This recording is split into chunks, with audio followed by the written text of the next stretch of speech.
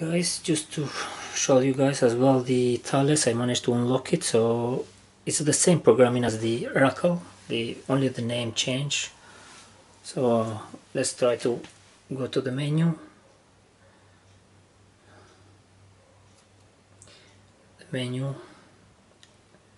Scroll down. When we go to programming, enter channel, enter, go down, leave it to analog. Well, let's enter see analog and digital, which is P25 for the US frequencies.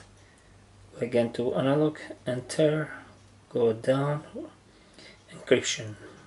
What kind of encryption? It says key and SLN. I don't know. So let's leave it disabled because I'm not sure they have any encryption. Go down, RX 145-200 and tone squawk 136. So transmission 152. Let's change it to enter 144,750. Okay, 144,750. Enter, go down. So all set. Low power 2 watt. Well, you can still change as you wish. So let's enter, change in the power mode, 1 watt, 0.5 watt. Enter. Let's change as well this one to 2 watt. Enter, high power 2 watt. Escape. Enter. Enter. Okay. So let's try to transmit what we just recorded on that. So let's, the frequency counter, as you can see, displays 00. So put the radio next to the frequency counter.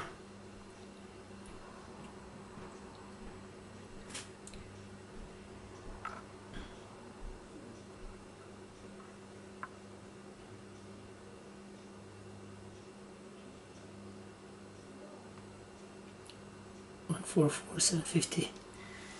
So let's go again to the transmission frequency.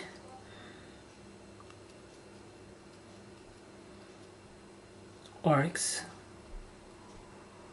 144,750, as you can see, guys, again.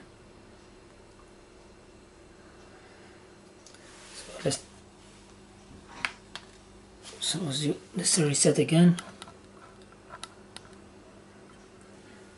And so let's transmit again with the radio. 144,750. CT 136.5. So that's also the radio Thales, guys, tested and fully working. Thanks for watching. Escape.